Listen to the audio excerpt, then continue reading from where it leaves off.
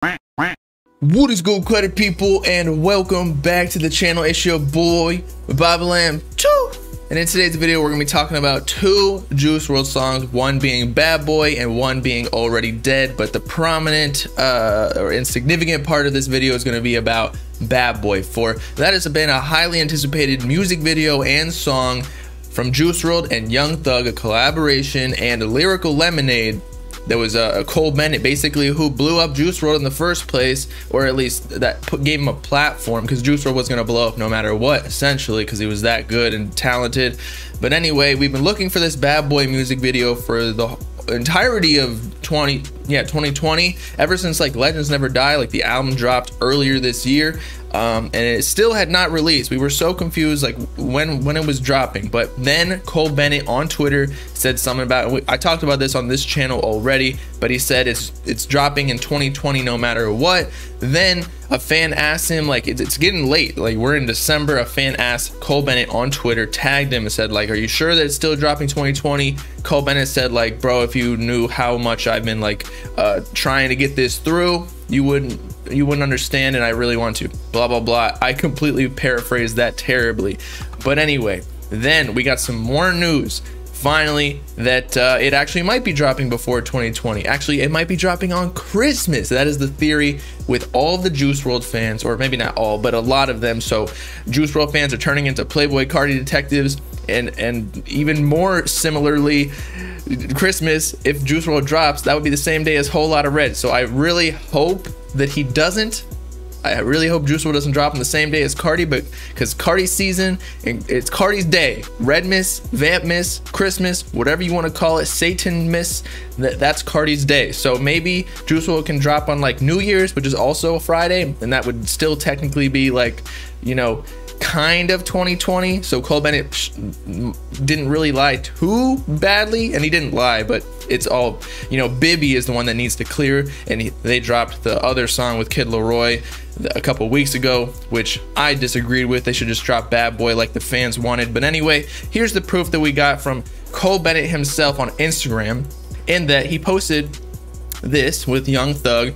But if in the very back, because this is a carousel, we see Juice WRLD and Young Thug, and this is the infamous Bad Boy music video set and shoot. And Cole Bennett in the caption said, "I have some good news." So this is pretty much a tease that he's dropping Bad Boy very soon. He posted this on Twitter as well, and there you have it. It looks like we might be getting Bad Boy very soon. Why would he be teasing it, saying I have good news? He might be dropping like the top of next year, maybe January, something like that. But then Drake is dropping. But then again, you know, Juice WRLD doesn't really need to compete with Drake because they both have pretty big fan bases, even though Drake is on top. But I think this Juice WRLD fans would still show out. But next, we got another song called Already Dead that I wanted to talk about, in that apparently this is the song that's going to drop afterwards, or Lil Bibby's trying to release afterwards, in that a Juice WRLD fan page on Twitter stated explicitly, and I think Lil Bibby actually brought this up on his own Twitter, saying that he was trying to find Already Dead, which is a Juice WRLD grail, basically.